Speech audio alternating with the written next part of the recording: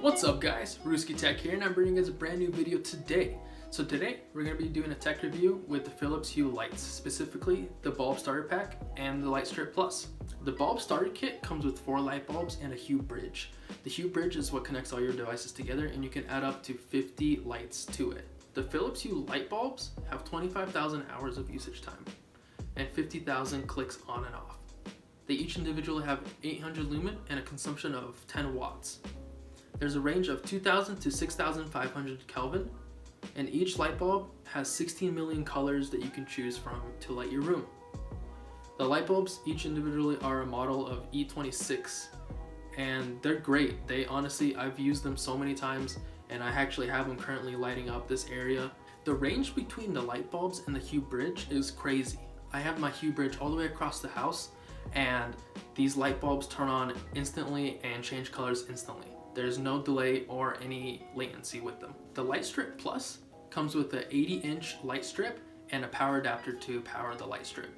The only difference between the light strip and the bulbs is that the light strip is 1600 lumen and has a consumption of 20.5 watts. The extension that you can get for the Light Strip Plus also has 11.5 watts of consumption and 950 lumens. So it's a little different, but it still will brighten up your room and will actually have less consumption. Each of these can be paired together, so all of it can work in unison, and it's awesome. I use my light strip right now behind my desk, and it also works with the light bulbs that are in my room. I can change the color individually of each light bulb, and I can change the color altogether.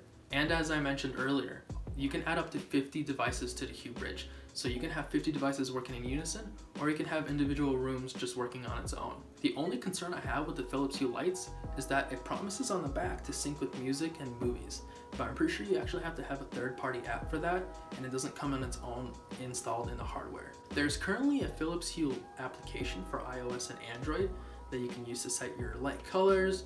You can also set scenes in there and specific times to wake you up, or when you're going to sleep, the lights will turn off. The scenes in there can set the mood to have a sunrise theme to it, to a sunset theme to it, or it can even have anything that you honestly want. You can customize the scenes and set it to how you prefer. The Philips Hue app also lets you set the colors of the lights, and it lets you choose between which room you want to set and which individual light you actually want to set also. I feel like previously the Philips Hue app was a little outdated and didn't have all the features that it needed to, but they currently just recently updated it and made it so much smoother and faster for anybody to use. It takes a little bit of practice to handle with it and play around with the application, but after a couple minutes, you'll be a pro. I currently have a light bulb behind my TV, and it creates a little glow effect when we watch movies and shows, and I love it. I love it so much. I also have a light strip behind my desk connecting to the light strip extension.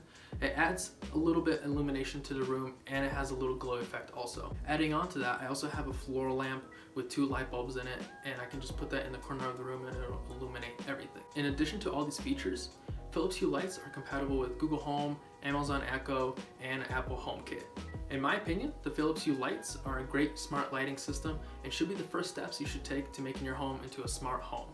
I hope you guys enjoyed this video, and if you guys did, then please drop a like. And if you guys are new to the channel, then subscribe. Peace out.